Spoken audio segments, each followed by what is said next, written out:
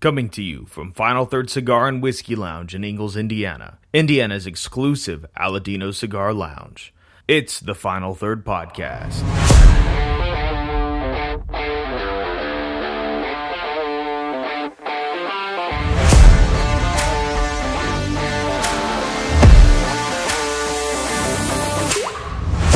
Welcome back to the Final Third Podcast on my birthday. On your birthday. I'm Rob. And I'm Isaiah. And today we are going to be getting into the new barrel pick that just came in finally, the Elijah Craig barrel pick that we did a few months ago. This thing's absolutely delicious, man. It's a 122.6 proof private barrel. It's called Hydrate and Calibrate, thanks to Eric Jansen. Yeah, thanks to Eric Jansen. You know, we picked that such a long time ago and talked about it for so long. I almost felt like a prophet when it finally came in. There's a legend on this bottle, and I think so far everyone has tried it, has agreed. It's phenomenal. Well, and the other thing is we had talked on the show about only getting like 72 bottles. We got double that. We did get double that, which I don't think anyone's mad about. Only one person, and she pays the bills. And she pays. Lisa can suck it up. Yes. She didn't hear that. No. She will later, though, and she'll come in and slap me because... No, she'll slap me because you said it. Oh, okay. So it'll be fine. Yeah, that makes sense. Thanks, Lisa. Birthday slaps for the birthday baby. Yes. But, yeah, so... Today, what are we smoking? We're going to be smoking the Knuckle Sandwich Chef Special from 2023. The new one just came out. This one has the dark Sumatra wrapper over Nicaraguan binder and filler. And last time I smoked it, it took me over 3 hours to smoke it. So we're probably not going to, if it goes that long, we may not have it for the whole show. So we ought to get lit on this one before you even get started on the Dusty Pour. And you won't be hearing a 3-hour-long episode. We're not doing that to you. You will not be. 2 hours and 58 minutes, maybe. No. Maybe an hour 30 max. Yes. So I just V-cut this Knuckle Sandwich Chef Special Sumatra. Yes. Which it held up well. And I believe this is number 87 on the Sumatra scale for the year so far this year of new cigars. I think so, yeah. It's actually a lighter Sumatra than what most people are coming out with. Yeah, this one is a little bit lighter. And I typically don't like light Sumatras, but I really enjoyed this the other day. Yeah. It's almost like raisin toast for me on the cold draw. Yeah, and I'm getting a lot of hay. Still a lot of hay on it. Yeah, I can see that. Well, let's light up. Let's light up. I am still rocking the Colibri Soft Flame. This is too. The Julius? Julius, yes. Yeah, it's fantastic. You know, I never thought I would be so excited about a Soft Flame until I had this one, and I'm like, I love this lighter. I never did either, but I am getting longer times out of my cigars.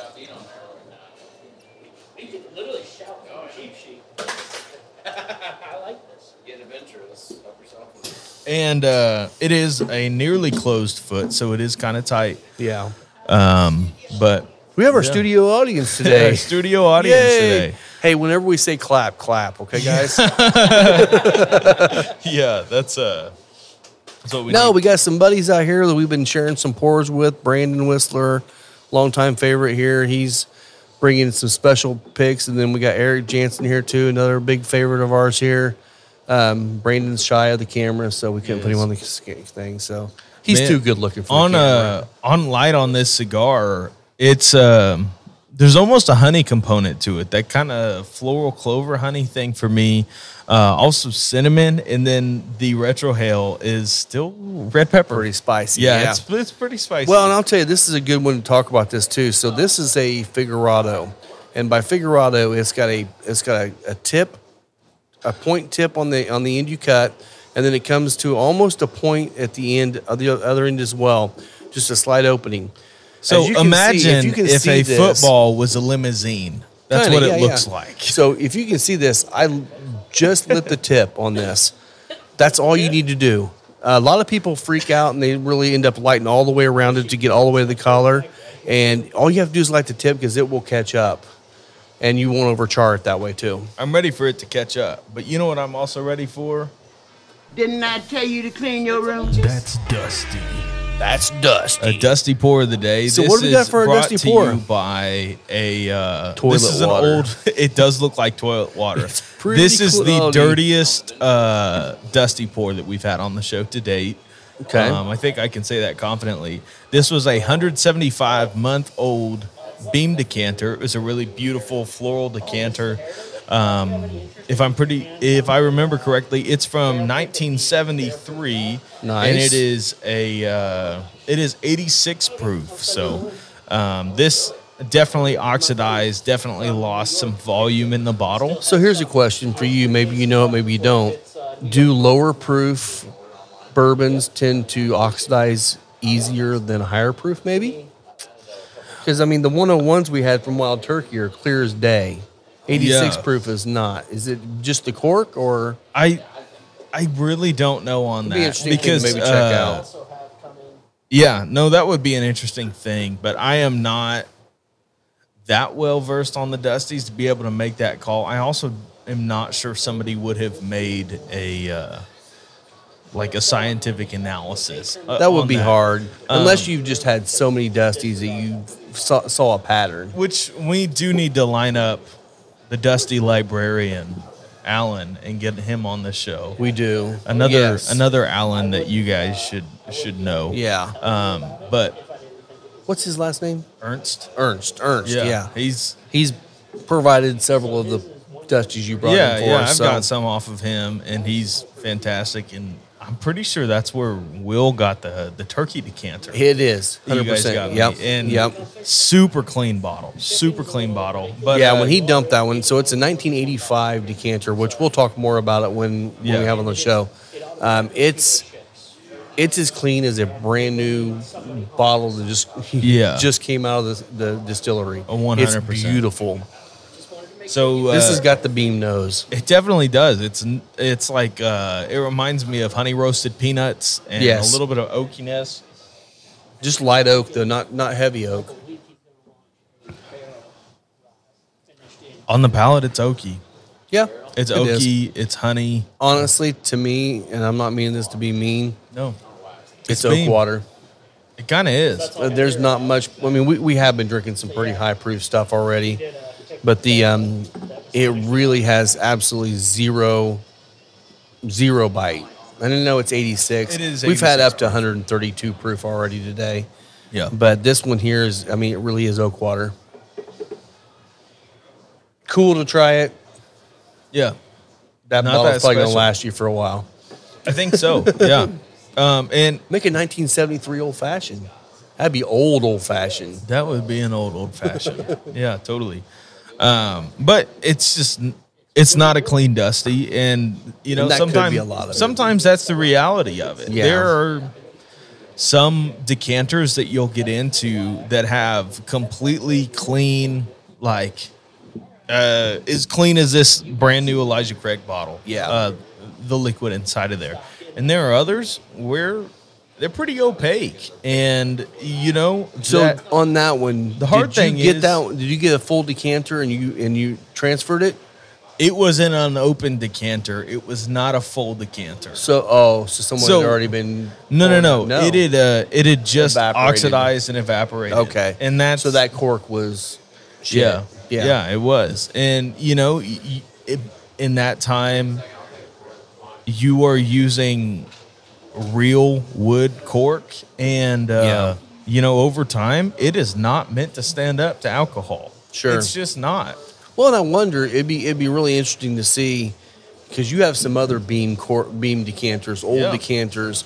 It'll be really interesting to see if they turn out cloudy as well, and it could just be the quality of cork that they're putting on their stuff. No, I will tell you, my other beam decanters, which I've already decanted into bottles that look Oh, like did this, you? Okay, clean. clean. Okay, This is the so bad that's the one. outlier. Okay, Yeah.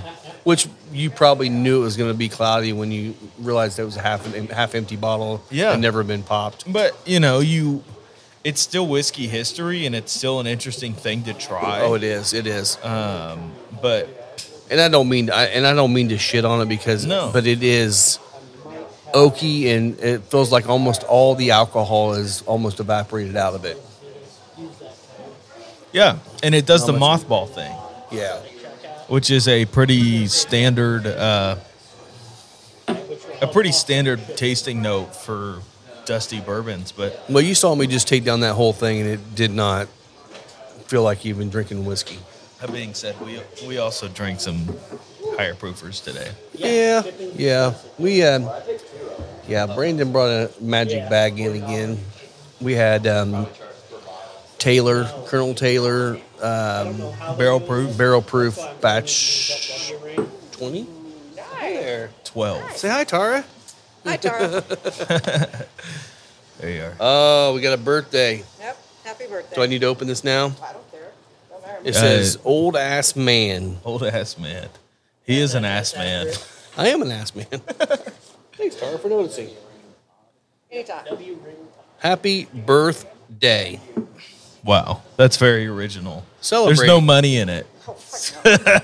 I get enough money here anyway. Brother from Yeah. another mother. Yeah. Thank you, sweetie. No, He didn't put on his walrus mustache for you today. I'll get that Tara. on for you later. Yeah. I did tell her yesterday that if she said she's going to come in and spank me, and I'm like, I do drop my drawers whenever someone spanks me. Yeah. Just so you know. Just so you Honestly, know. it's protocol. It's protocol. It should be. I'm 55. I can say whatever I want. I can do whatever I want.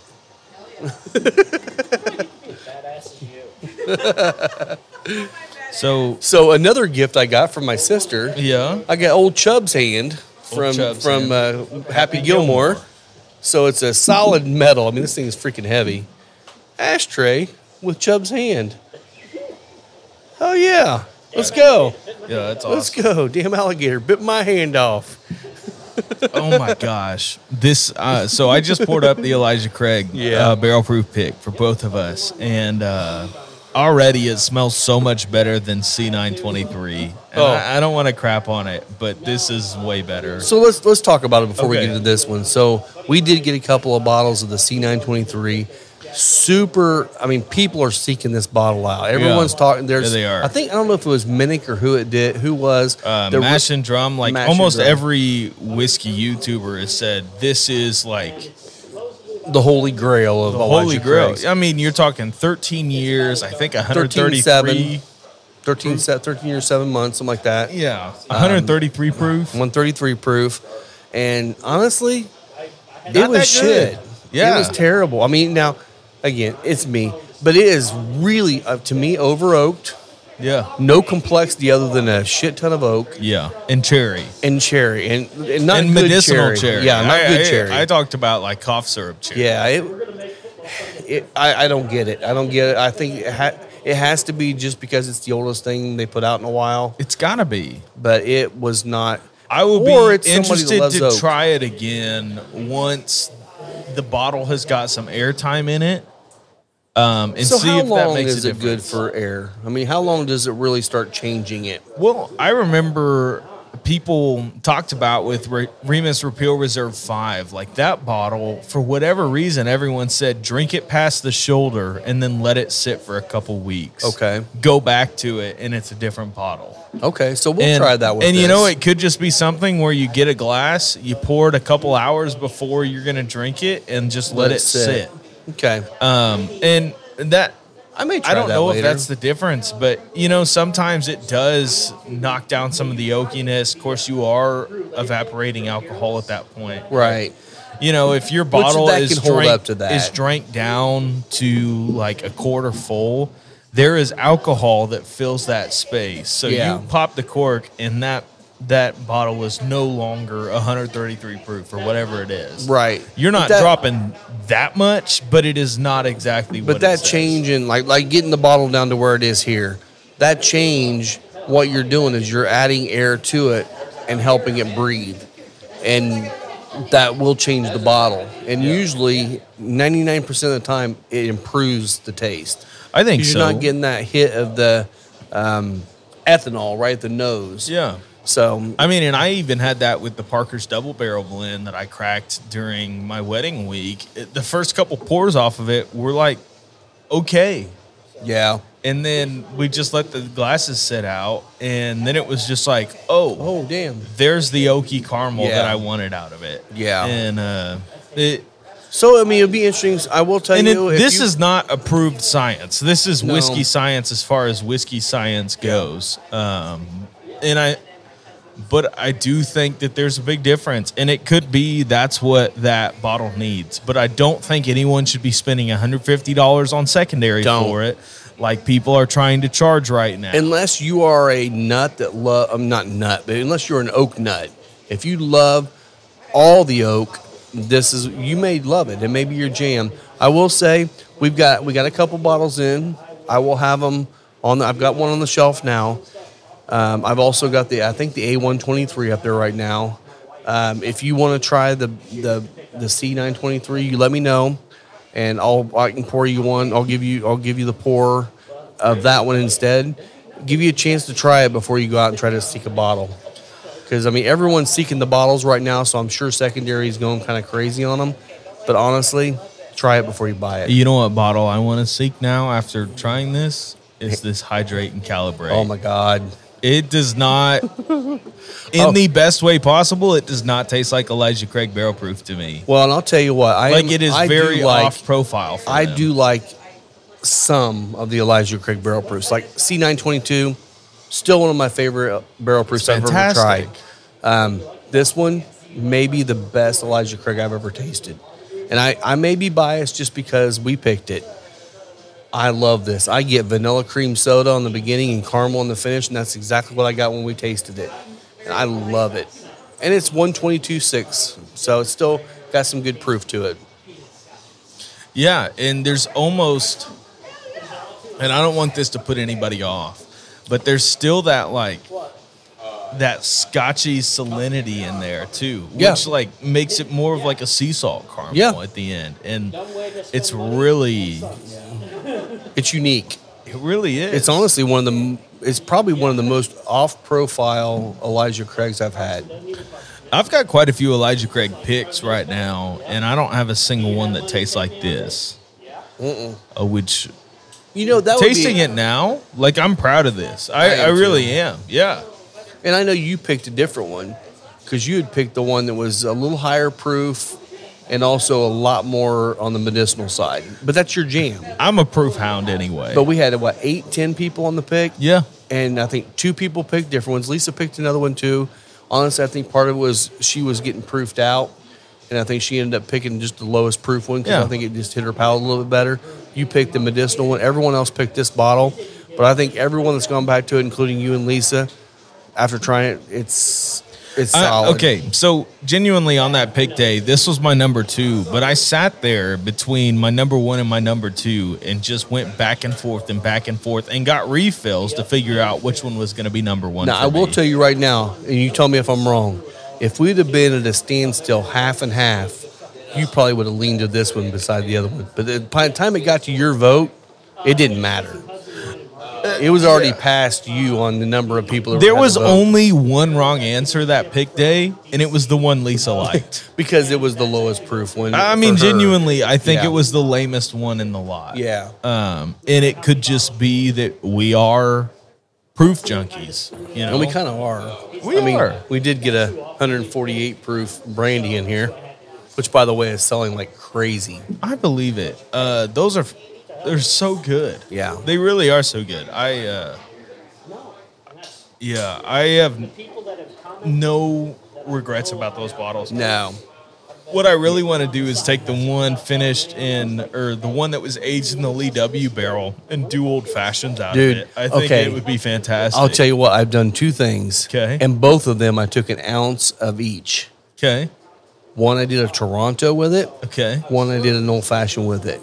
The Toronto with half and half, freaking amazing. Well, the old fashioned was really good. The Toronto was amazing. I believe that because the Fernet, the one that has the port in it, the port rye barrel. Yep. I think those more cherry, those dark fruit notes that one carries would work super well with the Toronto and just be a good time. I think if you were just to do the Lee W barrel one in an old fashioned, be perfect. Well, and then if you had the Fee Brothers barrel aged bitters, which lean more cinnamon, more clove, I think that would be your perfect fall old fashioned. Yeah, well, and I will say Don't another drink thing too on many that of too. them, though. Well, and when I did it, I based it on 1.5 ounces. Now I did mine with 1 ounce of each to get full 2 ounces, but honestly, in an old fashioned, 1.5 ounces is what you need. 2 ounces will just be hot. Yeah. Oh yeah. Scott. Well, we got all the cheers. We got Scott DeShong, we got Eric Jansen, we got Brandon Whistler, we got Tara Hibbert, we got Lisa Boylan, we got Isaiah, whatever the hell your name is. Carol. I know your name. You're my boy, remember? Oh, and me. Isaiah And me. Boylan. And me. Damn You it. don't get a cheers. Shit. You my boy. You're my boy. I am so happy with this. Oh. Elijah Craig Barrel Proof. Get in here. Get in here and try it. I mean, my God, this thing, like I said, I think right now it's probably my favorite bottle in the bar. We're gonna have it a little while, but We not will. that little. Not that. Yeah, long so of there's a little while. story behind that. So when we first did the pick, they told us, "Oh, you'll get about 120 bottles." And we're like, "Huh? I wonder where the rest of where the whiskey's going? You know, somewhere Yeah. it's going." Yeah. And then I got a note, a couple weeks ago said, "You're getting 12 cases." I'm like, "Huh? That's only 72 bottles. What the hell happened to the rest of our whiskey?" Yeah. Well, no one knew, including Heaven Hill at the time. No one knew that there was 12-pack cases. So we got 144 bottles, so it's even better. So we're going to have this for a while. Yeah, but considering the fact that you sold through 3 bottles last night, Yeah. I think this first week and a half or 2 weeks is We'll going sell a to lot. annihilate I think it will. this pick. Mm-hmm. It really is special. This is a pour for sitting out by the fire. I just got a solo stove this week to put on the back patio. I've been which- wanting to get one, man. I just haven't bit the bullet so yet. once I get the lights up, I'm gonna probably have everybody over on a Cool. Monday night sometime, so you can. So come wait, and is this join. the first recording we've done since? No, first one we do since the wedding. No, we did. First one we posted. No, Last no, we week's posted one before was the wedding. after the wedding, but That's we right. were focusing on our guest. Yeah. So So, how's the first couple weeks of marriage? it's really good. So we never lived together before marriage, so it's definitely different. There are no reason for your finger quotations, Rob. It is definitely different. Like even just sharing a bed with somebody, it's something to get used to. Because Yeah. I used to get great sleep. Like it's spread out in the middle of the bed, straight up. Like Is she a cuddler in bed? she likes to think that she is, but I will tell you right not now. quite getting it. I did hit the lottery with Lisa because neither one of us are cuddlers. So we get in bed, we get ready to bed, then we're like, we get our sleep. Leave me alone. Yep. Yeah. Carson's learned she gets 5 minutes, and then I'm rolling over. Oh yeah. Oh yeah. That's It's where I just, am. I'm getting too hot. This cigar, Yeah, So okay. freaking Talk good. about the cigar since it just finally opened up. from yeah. I mean, the- you still get the red pepper on the red trail, but you're getting a little bit more black pepper on the palate. All the baking spice notes are hitting nice and solid. I will say it feels like it's burning a little faster than it did the other night. Yeah. Maybe I just was in a moment. I don't know. It could have been on the palate. It reminds me of the AJ spice, like that really almost fermenty hot sauce spice. Yeah. Where it's that slightly vegetal, and not in a bad way, not in an No. unfermented way, but it's really that. I think of it like the Frank's hot sauce spice. And I say that in a loving manner because that's my go-to. Like biscuits and gravy, get Frank's hot sauce. Yeah. Eggs, get Frank's hot sauce. Oh, yeah. Well, and the cool thing is too, like on the palate, just take a puff without retrohaling and blow it out. It's clean.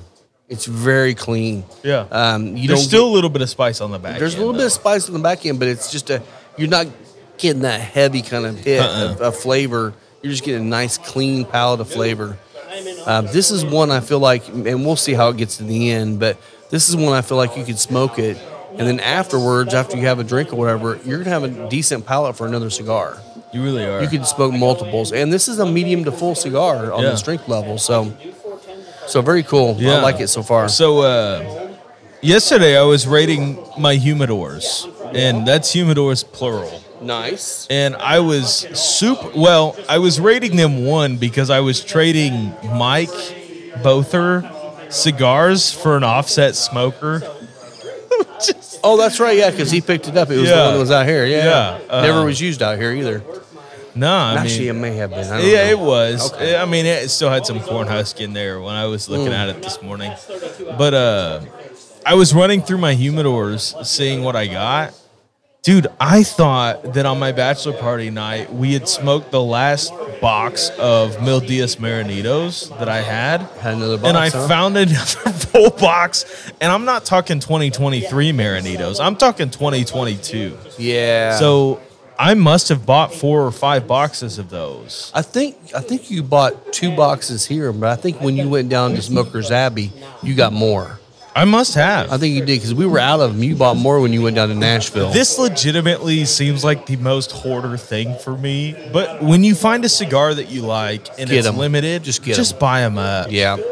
And the 2023 Marinitos, great. Do you still have any of those? I do. I still Yeah. have several of them. People come in here and try them and buy them. Yeah, still fantastic. Hell, I still have the some of the 4 Kicks Especial, the Lanceros. Oh my gosh, I found another. The Azul Aroas. I still got a bunch of all those. Yeah. Yeah, the Marinitos are fantastic. They're even better after a year sitting around, though. So we're sitting here talking about Crown Heads. Super exciting news. Okay. Jake Sanders is now our rep here. So we got Jake. So we're gonna be. I've been talking to him, texting back and forth. We're gonna be setting up an event with Jake. We love Jake. He's been on the show Solid before. guy. I mean, we love Dave Payne. Dave Payne's a great guy too. Jake lived here. He's been in here a lot. He's a buddy. It's going to be a blast having him as our rep. Jake used to be a manager at Burn, yep. by Rocky Patel, the Rocky Lounge downtown. And you're talking a like 23, 24-year-old guy that was given the reins at Burn. That says something about the guy. Yeah. Super great character, knowledgeable. Great palate too. Legitimately knowledgeable on the cigar. And he's also into bourbon too. And the best thing about his palate is he will tell you that the Mil Diaz is Crown Head's best cigar. Yeah. Yep. He always smokes the Mil Diaz. I was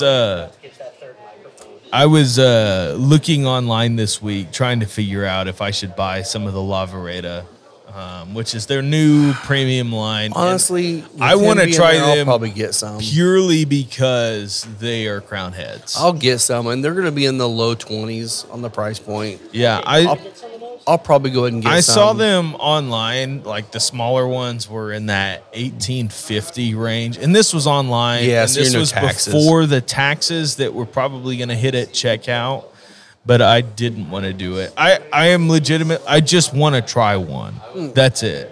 But this is also one of the cigars that after the first of the year, when our tax cap hit, this is going to be one of the ones that's going to be able to drop a little bit once we buy them after the first year. So, And remind the people of the tax cap. so right now the tax cap, right now taxes in Indiana are 24% across the board, no cap. So every cigar you add 24% No cap. tax on. That's TikTok talk. Yeah. So basically, every cigar you get, there's 24% taxes added to that cigar before you purchase it. At January 1, Indiana's finally passed a tax cap, but it's a $1 cap.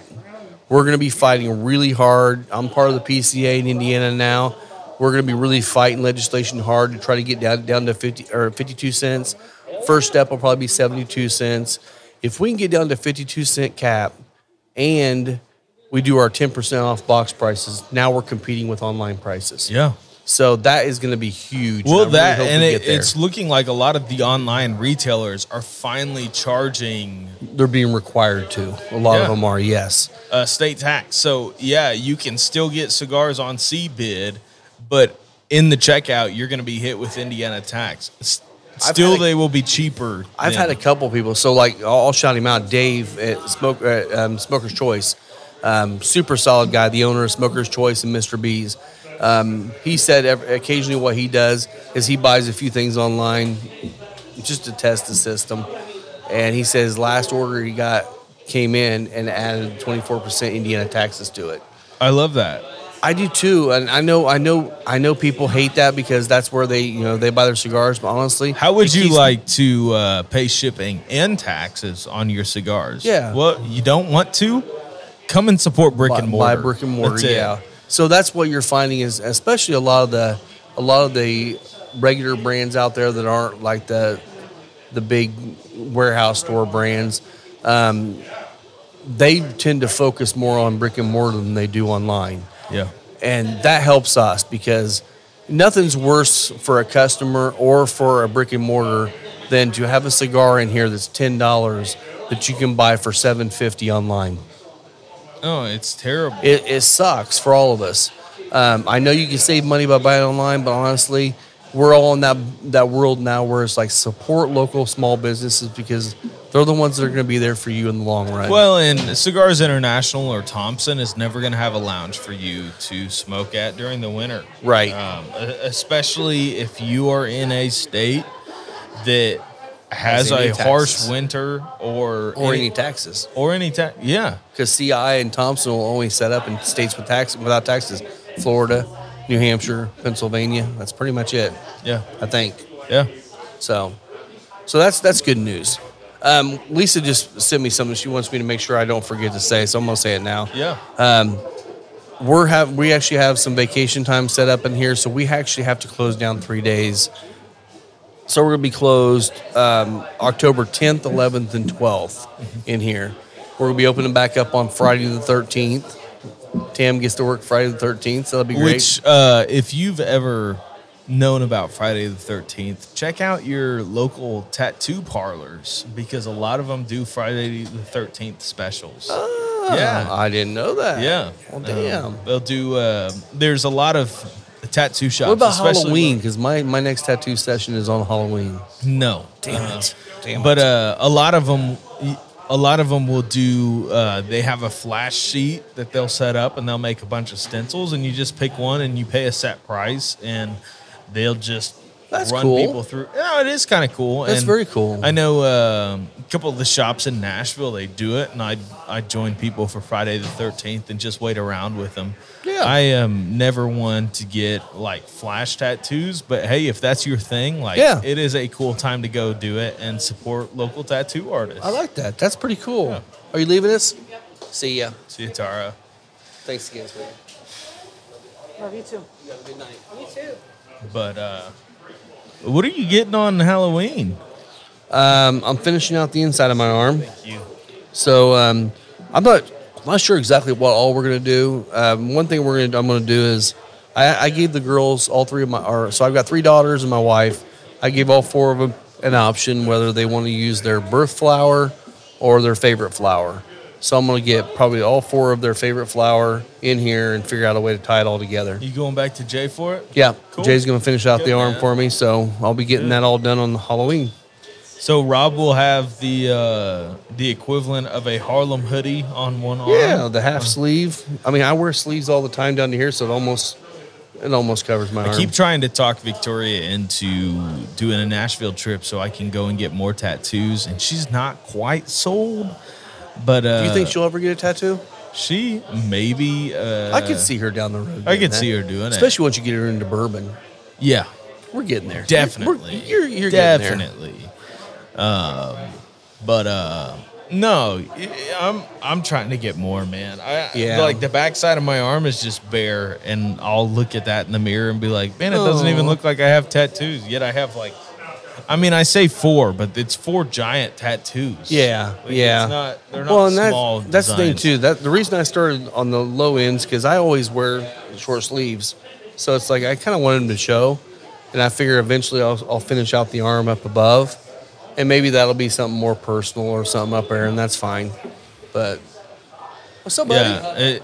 Up top for Rob, he's looking at doing a pinup of Lisa. Yeah, thank you. So Nice. he literally Look good. didn't hear that. He's I busy heard- talking. No pinup. Sorry. Lisa pinup. Lisa though. pinups, yeah. As much as Lisa would hate me having a pinup period, with her, she would even hate it more.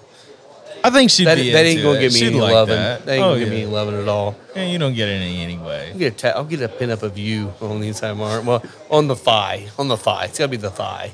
You're a little bit bigger than the front arm. I here. am a little bit bigger than your forearm. We're not doing life size. Not life size. Yeah, it wouldn't be able to fit. Our wonderful new table is brought to you by Deadwood Live. That's D-E-D Wood Live. Go check them out on Facebook and see what Derek can do for you. From bars to tabletops to a giant podcast table, they specialize in making super high quality furniture from live edge woods and reused barrels. So reach out to them on Facebook and see what they can do for you. But oh man, married life is good. I am really enjoying it. It's nice not having to be everything for yourself. Like, like living alone, you kind of have to make some choices about what you're gonna get done around the house. Yeah. Now it's like, well, she can accomplish stuff, and so can I, and then we can both like hang out at the end of it, Yeah. or like watch a Netflix series, or do something like that. Nice. We did finish up Murder Among the Mormons. Oh, yeah? On Netflix, which is an interesting show about some guy who was forging documents in the 80s, and then to cover up his forgeries, sent some bombs to people. Oh. And tried to kill them. Nice. And I one mean, of them- as God would tell him to do. as Joseph Smith would tell him to do. Well, I mean, that is their God. I mean, come on. Let's be honest here. You know what? I can talk about it. If you're Mormon, you're not smoking cigars. If you're a devout Mormon, That is very true. yeah, Very true. So it is one of the most. I have seen other religions that I will say, oh, I can see where they're coming from. yeah. Like the Church of Jesus Christ of the Latter-day Saints doesn't make any sense to me. You're talking about some dude in his 20s that supposedly had a dream that an angel came to him and told him in somewhere in the woods where he could find this book that was printed on golden plates. Seems legit that so far. contain the Book of Yeah. Mormon. And you know what? They don't have the book. You'd think a sacred text would have been passed down from generation to generation, especially something of gold. Are you going to try and tell me that it got melted down? Like, No, the You would- government has that. oh, the government. Yeah, I'm sure it's under Wall Street somewhere.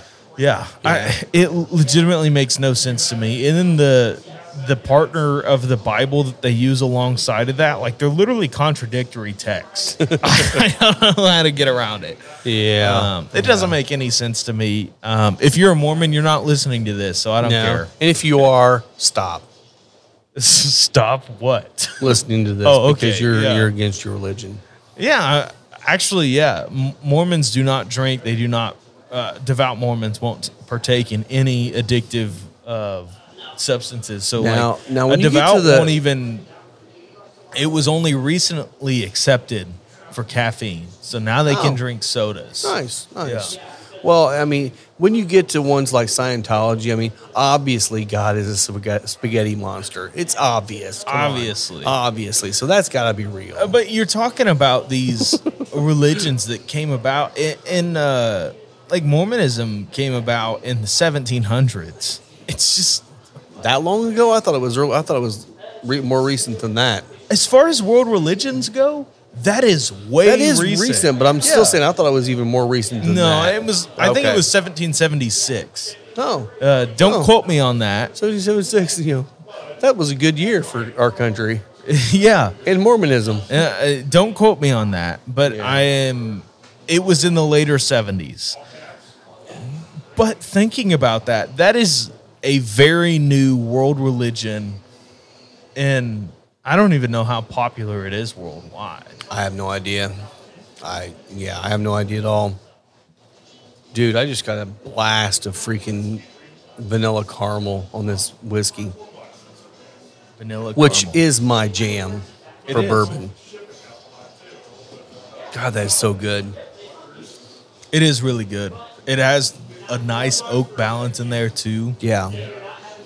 Yeah, and it's just under 11 years old. So maybe that's it. Maybe once you get past the 12-year mark on the Elijah Craig's, when the oakiness starts kicking in hard. Yeah. I don't know. I was 13. I was kind of researching, listening to podcasts about this, and it was mostly centered around the Maker's Mark cellar aged. The thing that most distillers do, and that is a wide generalization, so take that as what you will when I say the thing that most distilleries do. Yeah. Is once a whiskey gets past a certain point, they will either put it into a cool warehouse or just take it to the bottom of the warehouse. They will take the barrels and move them lower so that there is a more even climate that's interacting with the barrel. They don't want the changes that come with being at the top of the rick house.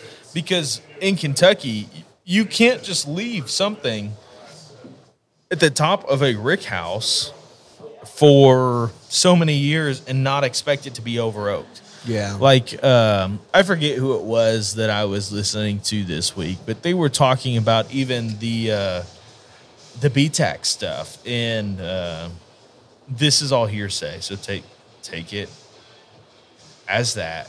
But there was Eagle Rare barrels that were 15 years old, and they were like, hey, this is a contender for Eagle Rare 17. Well, it's got 2 more years. So what will we do? Throw it in. They legitimately have like a refrigerator room that they will put stuff in. Suspend it for basically 2 years. Yeah. So it's it not doesn't interacting change. with the barrel in a violent way Which anymore. honestly is not a bad move. No. Because now you're throwing a 17-year statement, which is going to people go nuts over, but it's got that 15-year flavor profile, which, maybe that's where Eagle Rare maxes out. And there could be barrels that are sitting in a conventional rick house for that long and are doing just fine. But others, you're just like, this one's ready, but we got a meet and age statement. So I don't know if you know the answer to this, but I'll ask you anyway. So like Pappy barrels. Okay. Is there a certain part of a warehouse where most of those Pappy barrels come out of? And are they at a lower point in a corner somewhere so that they don't change? They change slow over time? There is a specific warehouse for that makes sense. Pappy. And even talking with the guys at Starlight, they were saying, yeah, we can't reach these high age statements in our conventional warehouses. Right. So what do? You dig underground. Well, and that's the thing. Like Pappy 15 is not over oaked. It's definitely got more flavor. Once you get to that 23, it's pretty much over oaked to me. I think. Well, I haven't tried it, but I thought you had 15 is 15 is edging on stop. oaky for Yes. me. So I could imagine that the 20 and the 23 are over oaked. Unless they do something like you just said and then move it into a more refrigerated area. This is speculation, and I will say it is that. But they should. That's the wrong one. No, that's the one I wanted. Oh, okay. Okay, there you go. We'll do that. We'll do that one. They should be moving them to the bottom of the rick house.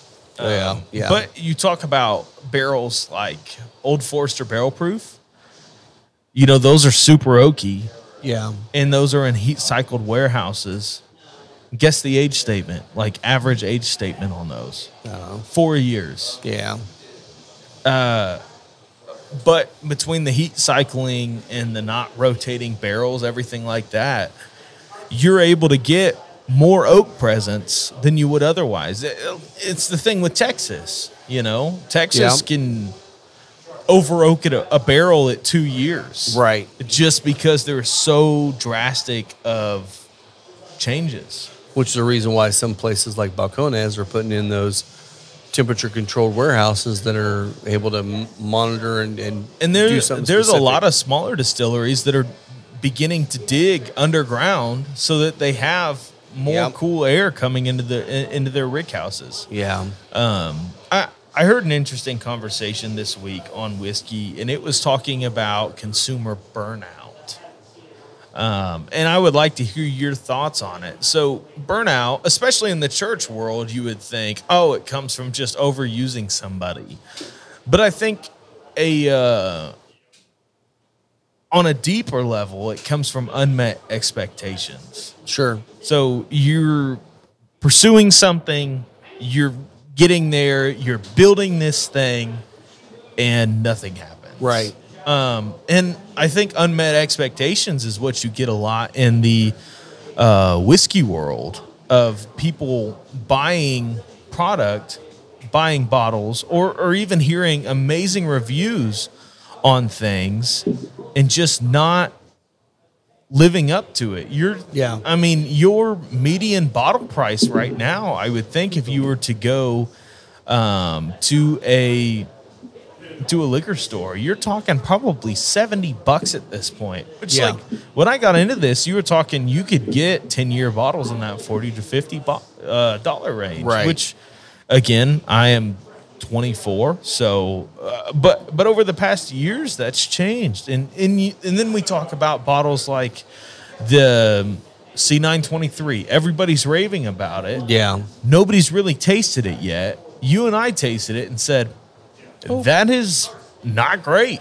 No. Now, if you are an oak nut and you love it, it might be your jam. If it is, come try it. If you want to find a bottle, man. But what do you think? What do you think about that? Like, just people being completely burnt out on whiskey because of chasing something and it not living up. Well, and I think you're seeing a lot of that now with even the big dogs. You know, Buffalo Trace, Heaven Hill, Jack Daniels,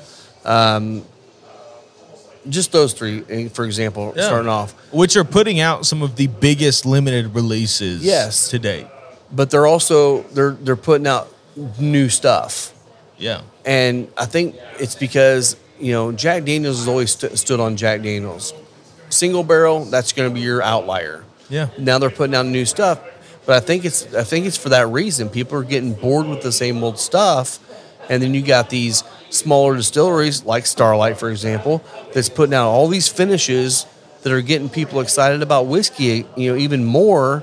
And I think the big dogs are going, you know what, let's do it. Let's try it. Let's throw some shit in an amber on a barrel and see what happens. Yeah. And they're all doing that now, and it's keeping people interested. That's the big thing, especially in America. You know, it's easy to get bored quick.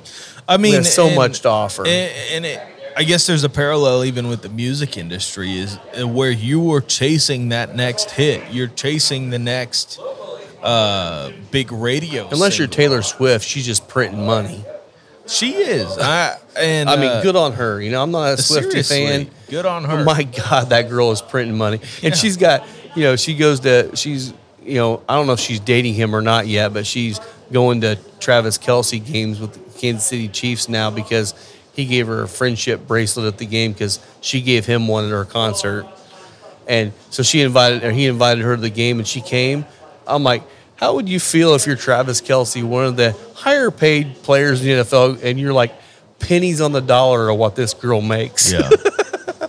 I mean, that girl is printing money, and good for her. You know what? She's mastered her craft. There are outliers all the way around. There are. But you got to think about all these brands that are releasing bottles that seem to be their money makers. I think at this point, Buffalo Trace Distilling is taking a hit on Green Label Buffalo Trace, like just the regular one. Yep. On Weller Special Reserve 107, like all of your staples, even down to Stag. Yep.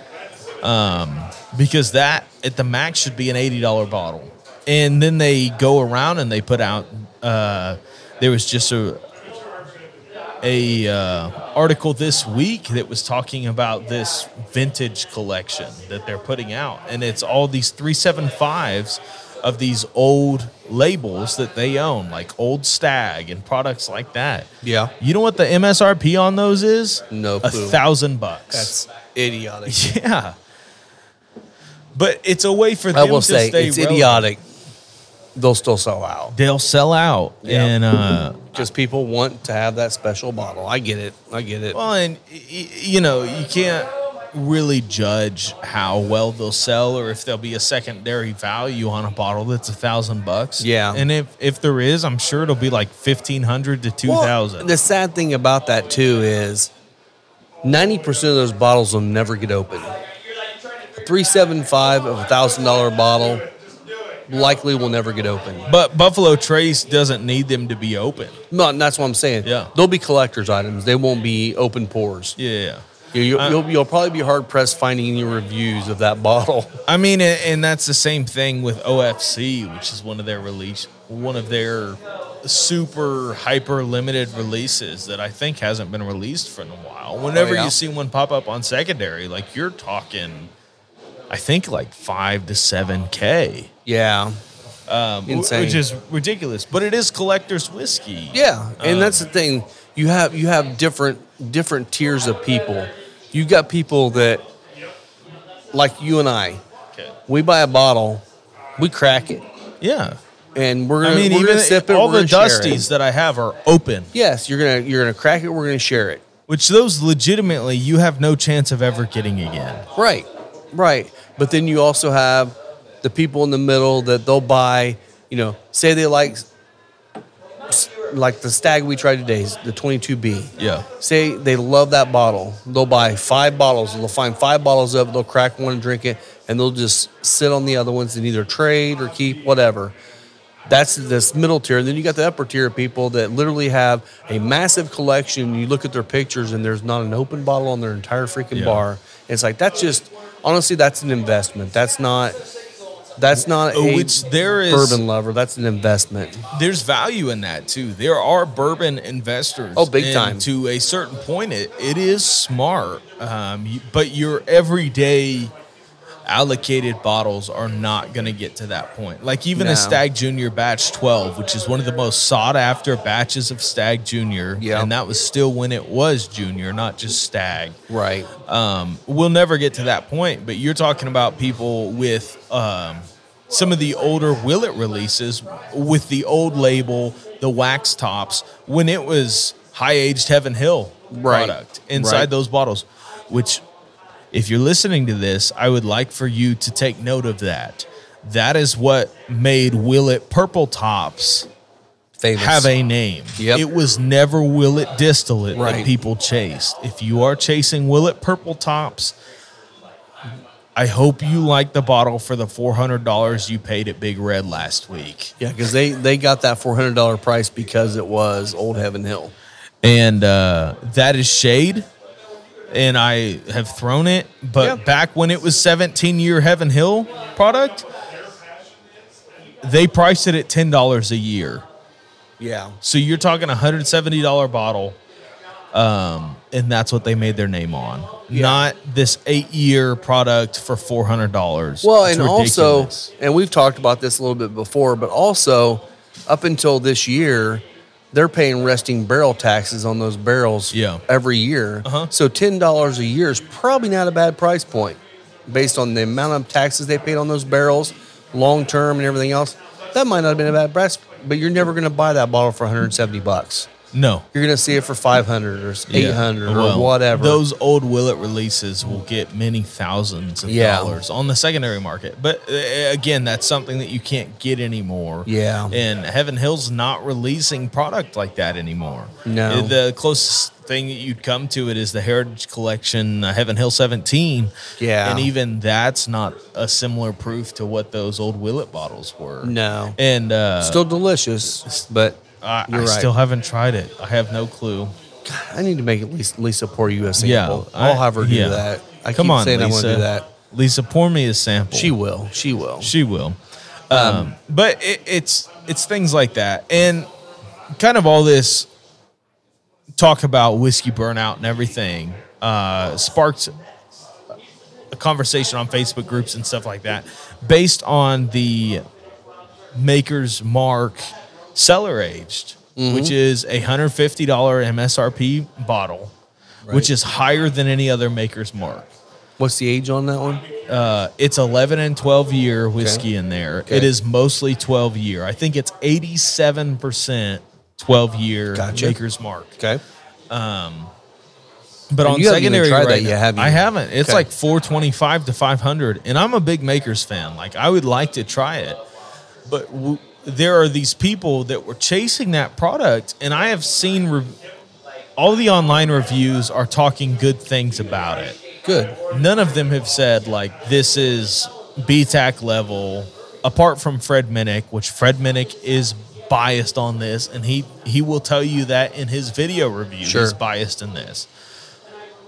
But none of them are telling you this is whiskey of the year, anything like that. So all these people in Indiana went down for the release at their gift shop, and I heard so many people get a bottle or try it at some place like Evergreen Liquors Yeah. and say, I am glad I didn't open it. Like Yeah. it is worth it for me to pay to get the secondary value out of it and never have a pour of this again. Interesting. But you got to think, it's Maker's Mark. Yeah. You know, it will never be Pappy Van Winkle. It will never be William LaRue Weller, which is what people wanted it to be. It's a different mash bill. It's a Right. different yeast strain. In fact, it's a different climate. You're talking a couple counties over in Kentucky. Like they're not even in Bardstown proper. They're Right. in Loretto. Yeah. And everybody wanted it to be these famous weeders in the industry, and it just couldn't be that. Why can't it just be like high age Maker's Mark? Right. You know? Yeah. That's Yeah, the thing. it is what it is. Well, we got a few other things I wanted to point out too. So we got some new ciders in now. If you guys are looking for ciders for fall, we got Ash and Elm in here now. We went down to the Indy Fuels sponsor night and tried some of their stuff. Lisa fell in love with their ciders. Honestly, they were really tasty. So Which we have some Ash and ciders Elm here. was something I had talked about with you guys. We since did. I worked Honestly, here, the reason but- why I didn't have them before is I didn't want to set up another account. Yeah, Lisa took I it get upon herself to set up the account. God and bless get it you, all in Lisa. here. So if we've got Ash you and Elm in here now. even think you like ciders or don't like ciders at all, you should try Ash Try and 'em. Elm. Yeah, they so are we've got really the clean. We've got the Wayfinder, which is just a straight cider, and it's delicious. It's my favorite of all of them. We have a pumpkin one, which Lisa loved. I refused to Haven't try it tried that. because I'm not a pumpkin bitch. So I don't care for pumpkin. She told me it was pretty light on the pumpkin. She was liked it though. mostly She the really like, liked it. And then we have one spices. called Boysen Blue. It's boysenberry. Yeah. We've got those three in. We also have. I mean, we're in October almost, and so we've got a fest beer Absolutely. from Two Toms. And it's just their straight fest beer. It's a German lager. Really clean, really nice. So far, everyone that's had it has loved it. So we've got those in here now. So it's nice to have a few new things there too. I've been drinking quite a bit of fest beers lately, and I will tell you, across the board, they go well with a medium to a tick above medium. I'd say a good Habano probably be nice with it that. really is. It's those kind Maybe of the baking spice Corojo. qualities. Yeah. I could see it going well with the Corojo as well. Yeah, yeah. But- I don't know if it would hold up to a Maduro.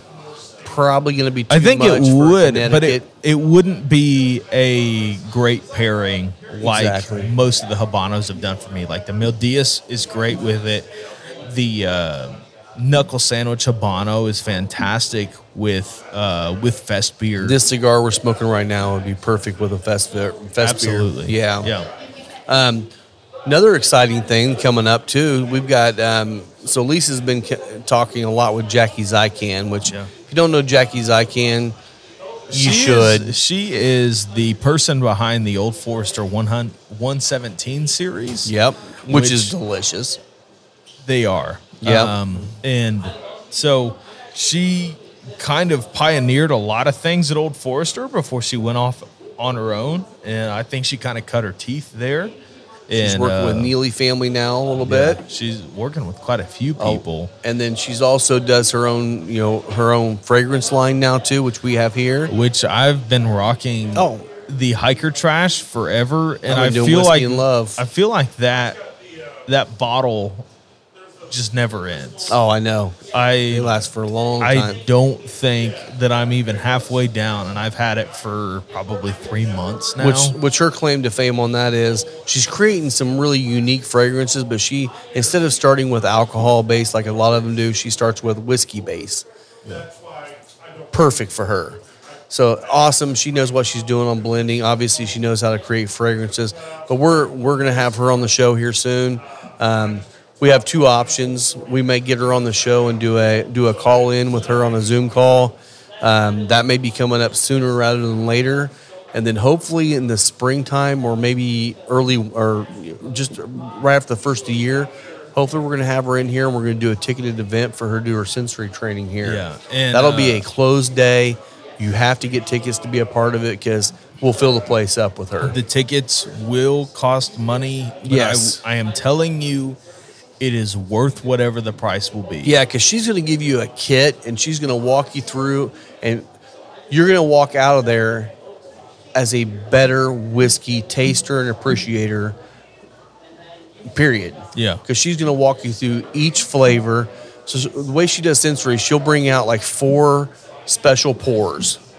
And each one of those pours has specific notes in each one of the pours. And then she'll have all those different pours for you to smell and to taste along with it. So you can pull out specific notes out of whiskey. And it will train your palate in an hour time period to be able to taste through things and really get your notes down. Well, and she'll take you past the caramel or cinnamon or any of the general flavors where you could probably guess out of a whiskey. Yes. And you'll understand it some of is these notes. legitimately palate training. Like 99%, well, I wouldn't say that much, maybe 95% of the people have no clue what marzipan tastes like. Yeah. You'll learn it there. Yeah. And so it's really kind of cool. One of the cool things that Will and Chris, when they did it, they talked, well, hey, shout out. We might as well keep drinking our whiskey here. I'm out. So one of the things that they came up with was there's a certain note you get out of a whiskey. If you get a coconut note in a whiskey, think celery, and immediately your brain will taste celery. Yeah. Because the notes are in the same world. And that kind of stuff's kind of cool because you'll get the vegetal, you'll get the fruit, you kind of get the notes and see how they kind of play together. And again, there's no coconut, there's no celery in it, but your brain is remembering a flavor of something you've tasted before, and she's going to train that so that you can pick it up in notes. So that's going to hopefully come up first of the year. Be on the lookout for that one because that one will sell out very, very fast. Rob, I'm looking at the bar right now, and it is stacked.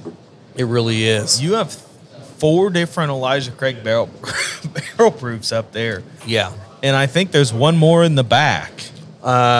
Actually, I still have a C922 in the back. I'm going to release on a special occasion because it's still my favorite Elijah Craig. Yeah. Barrel proof. I've saving got that 123 for a and 2-year? Probably because it's special. Honestly, I would love to see people do side by sides at that time at the 2-year of this and the 922. 2 totally different whiskeys. Both of them are fantastic. Yeah. I would love to do it for science. We should do that for science. For science. Yeah. Of course. Maybe we can do that on the next show. We'll do that. Do you have one that's open? I don't. Oh. I don't. I don't want to crack the one. I'll bring one from home because I've got one open at home. There you go. But we'll do that for sure because I think that would be a good – because, again, they're totally different profiles. I mean, I will tell you right now, I mean, and I am very, very biased on this. I still feel like this might be one of my favorite Elijah Craigs of all time. Take that for what it's worth, but I think for it me, is. but it's because I am hit and miss on Elijah Craig, and I would tell that to anybody. I really am. But this is the best representation of what an Elijah Craig can be, and honestly, for me, it almost tastes more like a cast strength McKenna. Okay. Have you had Henry McKenna? Never. 10? I've had 10. Yeah. Yeah. But They don't have a cast strength offering. of Oh, I McKenna. got you. Okay. But it is more along the lines of that general flavor palette. Of Interesting. The vanilla, the brown I'll bring sugar. I'll bring my 10 in, and we'll try them. We'll try them all together. I really do think that it drinks more in line with something like that. And That's one I haven't tried to get on the bar yet. I probably should. McKenna. McKenna Yeah, 10. McKenna's fantastic. I don't know if I can get it right away, but we're going to try. That was one of those. That was the first bourbon that I liked. Oh, It was yeah? McKenna 10. Yeah. Wow. We drank that in the college dorm room, which some people who know whiskey will be like, "What the heck?" But I was in Tennessee at the time, and we had connections to a liquor store and got what we wanted. So Nice. yeah, Well, and we're solid in the football season. We're real close to hockey season. hockey. We got our fuel sponsorship going. We're ready to go with that. We'll be doing some giveaways on some tickets for the games.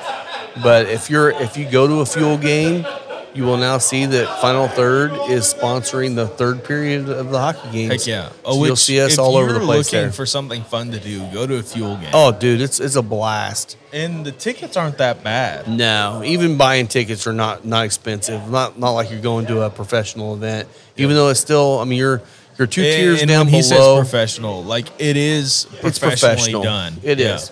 Well, and it's, I mean, they're still a professional team.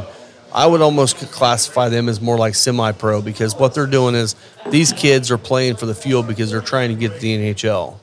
The Fuel are the farm team for the Ice Hogs, which are the farm team for the Blackhawks. So they're working their way up to get it to the NHL. So they're playing hard, and it's good hockey. Now, if you ever watch a lot of NHL, it's fast. It's like going from college football to pro football. The speed difference is totally different. Same way in hockey. I mean, obviously you're a pro getting paid for it, big money. It's gonna be the top of your game. Yeah. These guys are working their way towards it, and it's a blast to watch these guys. This year, super unique. This is the first time it's ever happened. The ECHL, which is the league that the Fuel are in, they've actually got the first female hockey player that's playing for Kalamazoo this year.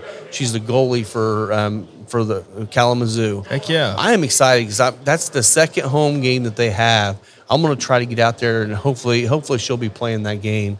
That's a big step because, I mean, if you ever watch any of the Olympics, you see these women's hockey teams, they're good. They are. They're really good. So it's going to be fun to see how she does, and hopefully that'll open up the world for a few more female athletes to get in there and play pro. And there's also a big talk on professional women's hockey starting again.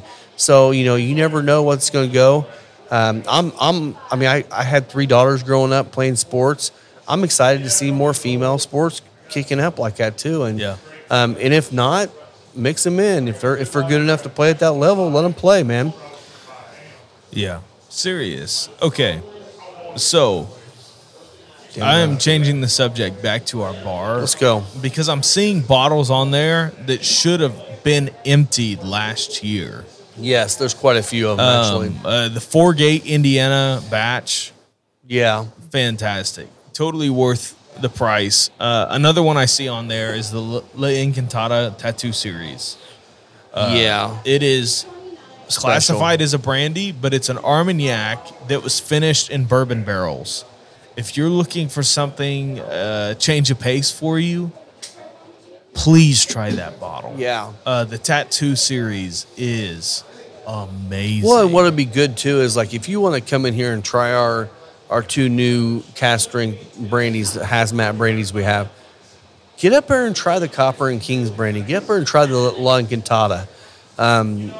You're going to see a difference in products, but you're going to see a similarity in quality. Yeah. And they're all going to be tasty. The La Encantada is probably the lowest proof of the 4. I think it's 107. 107. Then you got 122, 124 for the the Copper and Kings, and then you're going to get to the 140s for the Butcher or the Old Clifties.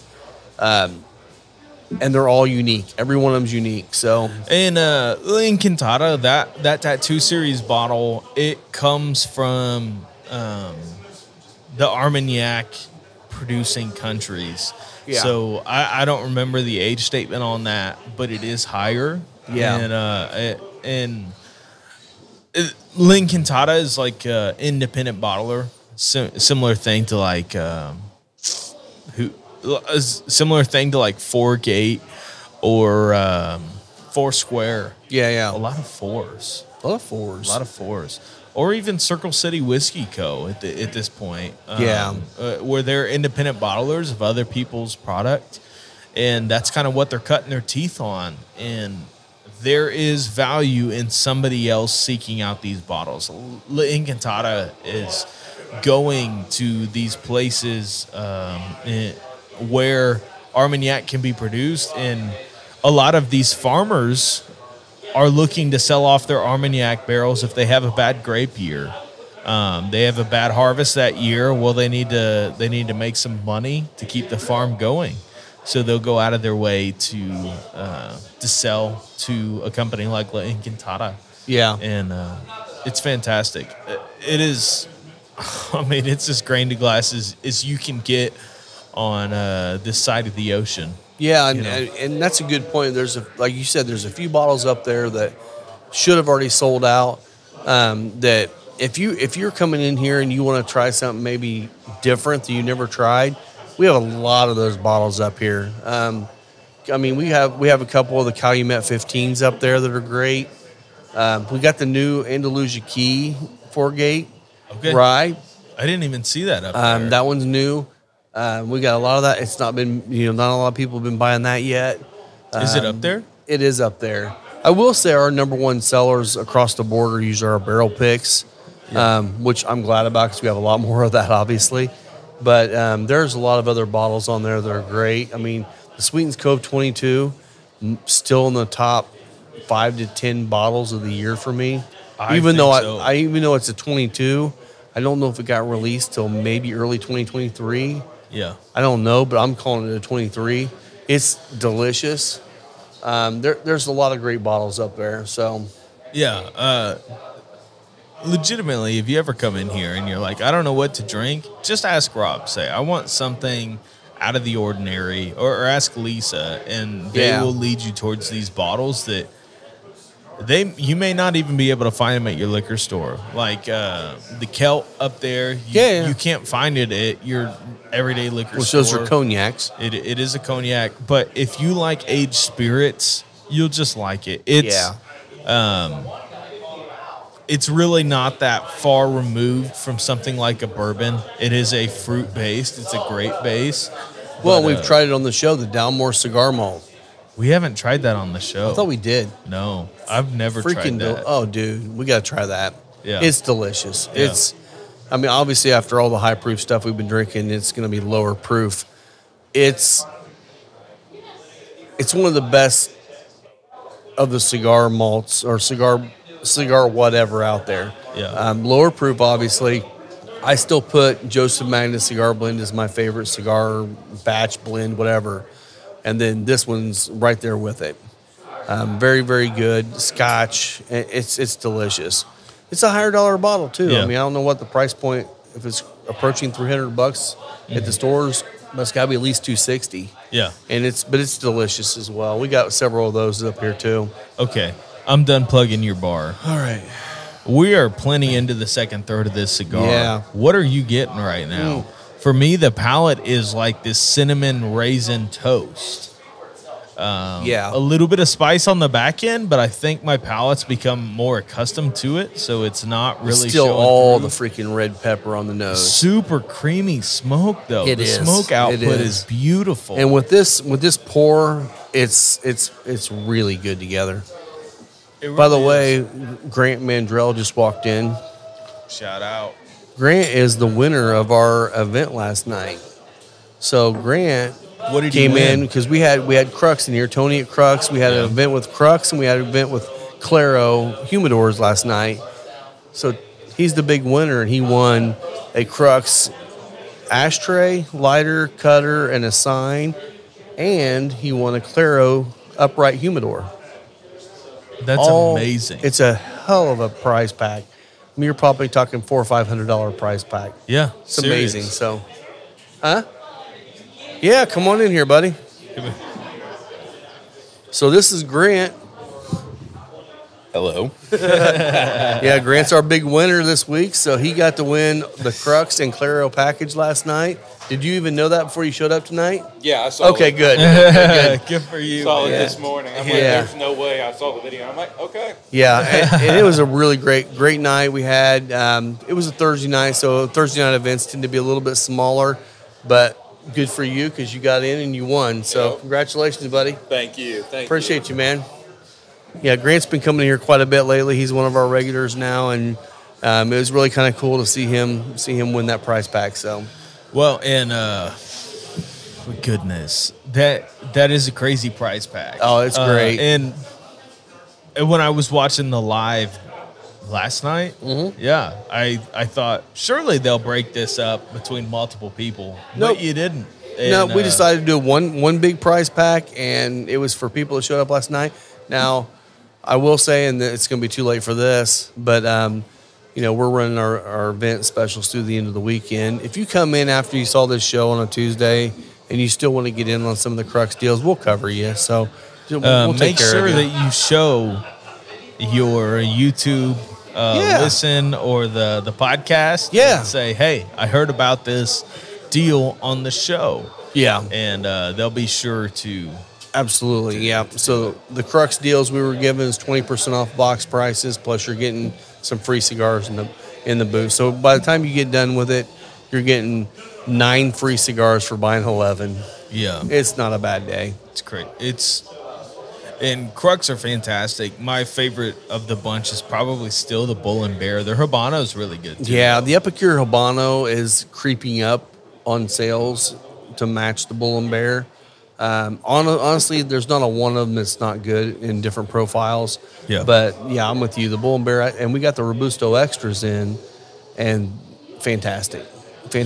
But say you're looking for a seasonal pairing, do the Fest beer and the Crux Habano, the Oh. Epicure Habano. And you're Absolutely. that's a ticket to win right there. Yeah, and I don't know. And again, I mean, like all Fest beers, they'll be fleeting. Yeah. So we've got the Fest beer that we got up here. We also have the Marsden Hotel from Pax Verum. Either one of those, I feel like the Pax Verum one's going to give you a little bit more Is depth that already and flavor. Yes, more depth and flavor. Where this one's going to be more of a clean German lager. Yeah. So it just depends on what you like there. But both of them are great October beers, and I'm sure there'll be more brands coming out. Oh, hello, fire truck's heading out. Fire truck. So yeah, we're almost October, man. We are. I mean, Couple days away. When this is released, it'll be October 2nd. Oh, really? Wow. Yep, that's right. Yeah. So getting ready Happy for October. all of the things that October brings. For me, it just brings, next month is Thanksgiving. And after Thanksgiving, It's my Christmas. schedule is just packed. Yeah. It's crazy. Yeah. But the thing you can look forward to is at the end of the year, Rob and I will do our top 5 bottles of the year and top 5 cigars of the year. Yeah. I've got a pretty big list right now of cigars. I do too. This So I'm gonna year have to has break it been down. packed. The cool thing is this is the first year in a very long time where I'm going to have 2 lists. Okay. I'm going to have my favorite cigar releases of the year, but I'm also going to have my favorite budget cigars of the year because there's been Okay. a couple of people come out with budget cigars that are phenomenal. Okay. And a couple of them on the list we've gotten there right now that are selling great. So, Maybe if we see enough demand for this, we'll do a couple different packs and say, here's the top 5 of the year and here's the top 5 budget of the year. I don't know if there's going to be 5 budgets, so Okay. it might be at this point 2 or 3, Yeah. but It's okay. we'll figure it out. Yeah. We'll get there. Or we'll do a pack that has like top 3 and then top 3 of the higher dollar cigars and top 2 of the budget cigars together in one pack and get a discount on all of them that way. So Yeah. we'll do that. That'd be a winner. Yeah, but there have been a lot of good bottles this year. I mean, it's going to really be hard to beat this one or the two brandies for the entire year so far. Yeah, I'm not sure that I can just differentiate to bourbon this year. I mean, even the Old Bones Rye that came in here Fantastic. because of me. I still call that a barrel pick because that was your pick. And honestly, I know I hit that the other day, and I was like, man, in the colder weather, this is crazy. I'd be interested to find out where the rest of that went because and I can't remember if it was Naptown or who it was. They did a pick of a 17-year-old Bones Rye, but the proof is different. So it had to be either a different barrel or they proofed it down. I think it was different.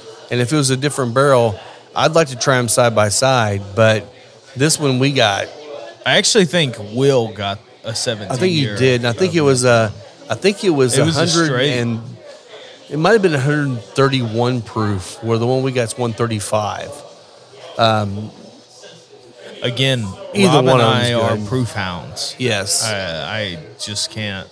I can't help you. That being said, I've been going toward some of the more 100 proof options that I have in my bar lately because it's. I have two.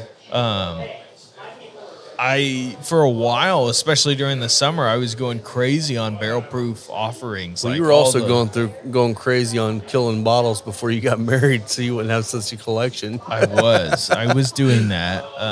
His liver was screaming by the time he got to his wedding night. His liver was actually, yeah. I took a break for like 4 days from drinking anything. That's a good point too. I will say one thing: we drink a lot on the show. We drink a lot in here. I've done the same thing. I know Will's been doing it. I know Brandon Whistler's been doing a lot of this. You've done it. I've heard a lot of people doing it, and it's a very good habit to get into. Take a couple weeks off every so often. Yeah. Just check yourself. Make sure you're doing okay. Let your body kind of recoup a little bit. Drink lots of water during that time, and then come back into it. You're going to appreciate it more, and your body's going to like you for it. Well, and that is a good thing. That's one of the things that I appreciate about the Whiskey Tribe is Yes. if you're like deep into their Patreon group or even into their Facebook group, is they will have dry weeks that are scheduled. Yes. And yes. then they do once a dry quarter. month. Once a quarter they in, do it. February, I think. I think they do. Do they do the whole month? They do a whole month. So I think February is the whole month, but every quarter they take a week off. yeah. And that's a good thing for your body. That's a good thing just to keep you in check. Make sure you don't have a problem. Obviously, if you go into day 2 and you're having issues, you might have a problem. Yeah. But if you get to a week off and you're feeling better, then you can ease back into it. And it's a good thing to do. It's just a good thing to keep in check. yeah. Because this is, I mean, as much as we love whiskey and we could drink whiskey pretty much all day, every day, Yeah. it's not good for your body long term. As much as I would like to tell you that it is, it's not. I mean, it is vegan And it's gluten free. and gluten free, so it's got to be healthy, but in moderation. In moderation. yeah. Definitely. But yeah, and actually, when this airs, If you come in and tell us, no, I'm not going to drink today, I'm taking a dry week, you know what? We will say kudos to you. Yeah. And we will tell you about all the options here Yeah. if you're not drinking today. absolutely. I mean, we've even got some non-alcoholic beer in there right now because we've had a few people doing this, and it's like, here's some. I think we got Heineken Zeros in there right now. We got sodas. We got coffee. Which we got Heineken water. Zero surprised me. Oh, it tastes just like Heineken. Just like Heineken. It's solid. It's very solid. So we do have those options, in here, at least for the most part. Yeah. So I mean, that's just a good thing to be a part of. Yeah. There was something else I was going to say, and I can't remember what it was now. That's lame. Yeah. All the alcohol's hitting me now. Speaking of you. taking a break. Speaking of, Yeah, I don't know. Go ahead. no, man. It's been really fun for me to find cocktails that Victoria enjoys because she leans sweeter, and most of her drinking. Like she'll lean towards like Sweet wines and stuff. No? I've gotten her into semi-sweet territory. Okay. Which I feel is a pro for me. But you've also gotten her into some whiskey, like bourbon cocktails and stuff. Yeah. That she's enjoying, which is not a bad. One of the cocktails that was kind of a bridge for her was the Bee's Knees, which is a gin cocktail. So it's gin, honey syrup, and lemon. Look up a recipe for it. It's fantastic. But what's the one that's similar to that with bourbon? What's it called? It's called a Gold Rush. Gold Rush. But I started putting Starlight's 7-year aged bottled and bond gin in that, and she loved it. Oh, wow. But it kind of got her accustomed to some of those aged flavors. Yeah. And then I'm able to hand her a Gold Rush and say, hey. What do you think? Yeah. Yeah. And I'll tell you, this has been, this might and be, these are shaken drinks, so I'm not Right. serving them to her over ice. But even shaking a barrel-proof whiskey in a Gold Rush is gentle enough for her to say, like, I could get into this. Yeah. And honestly, that's a good step to get into bourbons too. If you're a bourbon guy and you're a girl and your spouse is not into it, or your girlfriend, boyfriend, that's a good way to get them into experimenting with things that you love too. It's just a nice way to actually do things together. I've been trying, and I've tried 2 or 3 different ones now, vodkas that they're aging in barrels. Okay. And oh my God, they're good. So you would not believe the amount of flavor that vodka is pulling out of these barrels. where are you finding these? Like, what are you talking Tara about? brought one in, and I looked it up online, and it's nowhere. You can't find it anywhere. This thing was Freaking so Tara. freaking sweet, Yeah. and I think it was like 110 proof or 108 proof or something like that. But it reminded you more of a sweet bourbon because of the age of the oak. And it was dark. It was not quite this dark, but it was probably half as dark as that.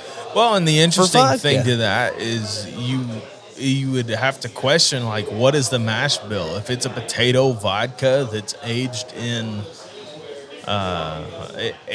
oak, it wouldn't be able to be called a whiskey. But there's a lot of distilleries that are making vodkas off of a corn mash bill. Exactly, yeah. That could eventually be a whiskey or a bourbon. Yeah. And, it could be a way to trick people into it. Yeah. Just by labeling it as an aged vodka rather than a whiskey. Yeah. I was listening to the Bourbon Pursuit podcast this week. Shout out to them. If you have not listened to that show, you need to be. These guys are in the industry. They are interviewing industry people.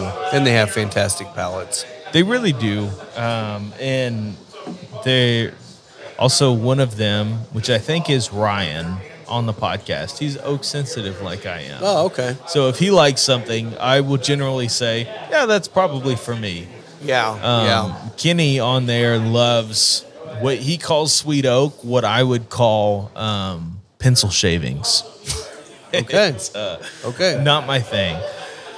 But they were talking on there with a guest from, it's a distillery in Texas, but they're mostly doing source stuff. And, Prideful Goat. Okay.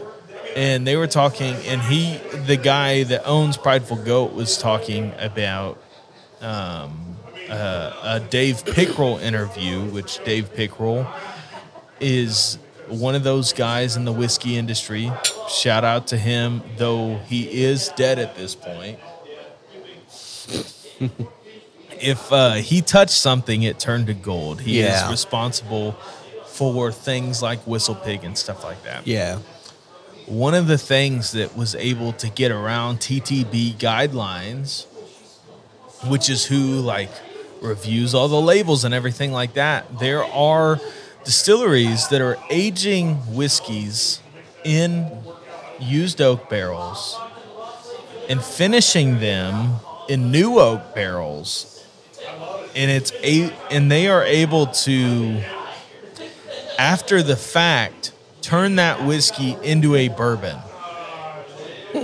Okay. because of the beverage and alcohol manual. I think that's what it is. So someone found a loophole. It is and a they're loophole. exploiting it. And he said there are a lot of smaller distilleries that are doing it. Okay. And a lot of what's being done on it is these older, higher aged MGP light whiskeys, Okay. which are majority corn Right. and all these things. They're aging them.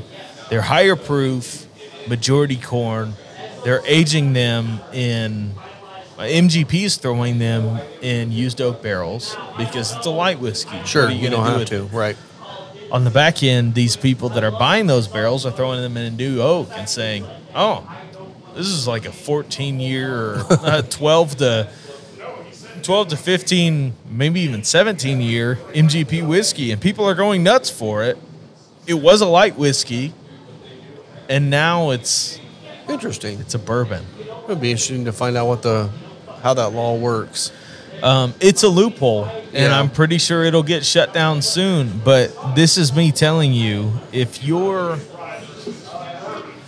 distillery is putting out whiskeys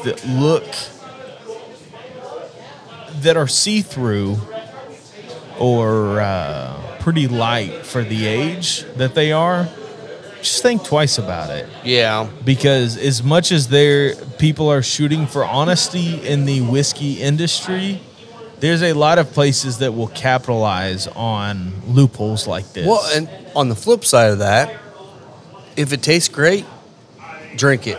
yeah, I don't have a Yeah. problem with it. I do have a problem with the loopholes and calling it something that really isn't. But if everybody already knows that, even if they're calling it, if it tastes good, I'll get a bottle of it.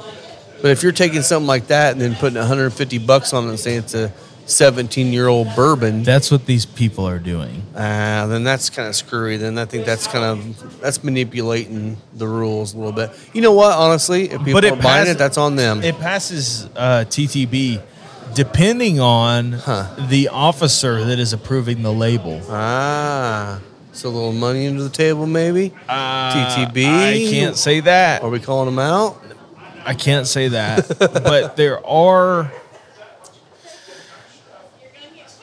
Once it's put in a new oak barrel, a new charred oak barrel, it is not able to be considered a whiskey specialty, which is where a lot of the finishes and stuff like that is going into. That is the legal classification category. Gotcha. Stuff even like barrel seagrass are considered a whiskey specialty because it's been finished in barrels that previously held something else. Right. So by definition, there is a portion of that whiskey that has some sort of pure Madeira in it. Whether that Madeira was wet in the barrel or just in the wood, it Right. doesn't matter. It doesn't matter, yeah. It has Madeira in it. Right. Or apricot brandy in the case of barrel seagrass. But it is now considered a whiskey specialty. If you are taking a used oak barrel, aging something for so long, which honestly is a smart thing to do. Sure. Because new oak will not allow you to age stuff for 17 years and still be fine. Right. You throw it into a new oak barrel after the fact, you're still able to get that high age statement without it being over oaked. Right. Right. And it would be interesting. They didn't sell out anyone on the podcast, which I understand. Yeah. But it would be interesting to hear about the brands that are doing that. And That'll be interesting doing a little research and figure out maybe who some of those are. We can which let everyone now know. has got my brain running, and now I'm thinking like I'm going to start looking for these Yeah. labels and see who's putting out a such and such age statement. Right. It just doesn't look that way because in Scotch, like you're able to add coloring to to your heart's desire. Right. Scotch World, they can add whatever coloring they want to the whiskey. Make it look as dark as they want to. As dark as they want to. And you know, to a certain extent, that's part of keeping bottle presence the same on the shelf. You know, you don't want... I mean, let's say your Macallan 12 is on a shelf. Right. You know, you take so many Macallan 12s and you have that batch. Well, that batch may come out lighter than the last batch. Right. So what would you do?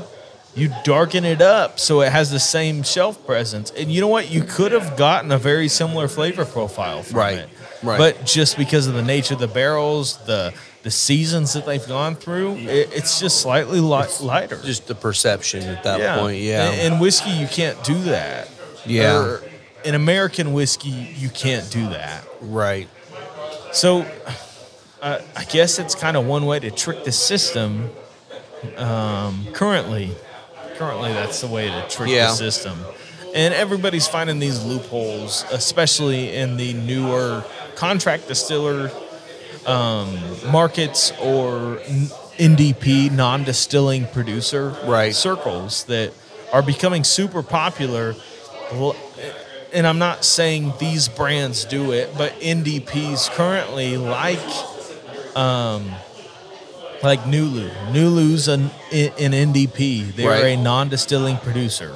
Right. They will eventually put out their own product, I think. Yeah. I'm pretty sure they have a still. Which is honestly how a lot of distilleries start is you source good whiskey and then you create your own product. Yeah. Some are good. Some are not Westfield, that good. Indiana. Out of where? Nowhere. Where's that, Rob? Nowhere. West Fork? No, I am really hopeful for West Fork. I am too, man. I really hope that some of their stuff starts coming out good. We'll find out here soon on that. But, you know, you'd mentioned Texas, so here in a couple weeks we'll release an episode, and I'll talk a little bit about an event that we're going to go into. Alan Hill and I are going to be going to that. Shout out to Alan Hill. Shout out. We're going down to Crowded Barrel for the Bastards Ball, which I think they've got a bunch of different distillers from Texas that are going to be in that. And then we're also going to head over to Still Austin for their event. Yeah. And check those places out. So that one will be, you know, when this is posted next week, October 2nd, you said? This is when this is coming out. Yeah. This weekend, we'll be going to that. So we'll be talking about that too. You're going to be traveling like crazy in October. Pretty much. Family All in the vacation first in week or Texas. so. Heck Yeah. man. That's awesome. So I did already say that we're closed Yeah. a couple days, but Sure did. yeah. All right, man. What are you thinking? I think we should probably wrap this Yeah, up. we're done. 'Cause, So the cigar, what are you getting on the cigar? You're in the very end of the final third. Yeah, the very end of the final third, it is like more of that toasty cinnamon, all notes in that range. The Retro Hell is spicy. It does not knock you over spicy. No, and like I said, this is a medium full. You're not going to get the crazy strength level. Now, if you are retro hailing, you're going to get a lot of spice. I mean, you're getting that red and black pepper, more red than black on the retro hail. Super good. This balances it out nice because I mean it's still over 122 proof, but it's got a lot of sweetness to it. Yeah, and get in here and drink this because I got a lot of bottles. It's Real so quick, good. tell the people about those special edition Peepo? boxes. The Peepo. The Peepo. Which special edition boxes? The knuckle sandwich boxes. So this is one of them. This is the Knuckle Sandwich Chef Special, yearly release. They're doing the chef specials with Guy. We also have a couple more boxes of the Prefix. Prefix. I don't know which one way you would call it. Prix Fixe. Yes. Yeah. That one comes with the Connecticut Habano and Maduro in a Figurado. You get 3 of each of those, plus you get the coin, the Knuckle Sandwich coin that's all numbered. Those are just a sample box. You can get those. We got a couple boxes of those. I'm supposed to be getting a couple more. We'll see. If you want those, we'll have those here too. But yeah, we're finally starting to get in some of the special stuff, and it's that time of year. It is. So, And also, Knuckle Sandwich 56 will be coming out. Ooh. So it should be the same as the 55, but with one extra ring gauge on One it. extra So ring gauge. that Let's was a do bad it. boy. We'll get as Heck many yeah. of those as we can. So thanks a lot, guys, for listening again. Come in here and try these, and we will have them for quite a while. You can find me on Instagram at the Whiskey Pastor. And I'm at Final Third Cigar. Thanks a lot, guys. We'll see you next week. Cheers. Cheers.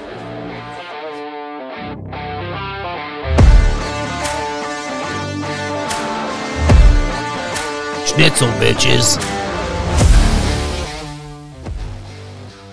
If you're still listening, be sure to leave a comment, like the YouTube, and give us an honest 5-star review. Yes, your on- most honest 5 stars is very important. on for whatever us. podcast service you're listening to. Yeah, thanks a lot, guys. Thanks, guys. Cheers.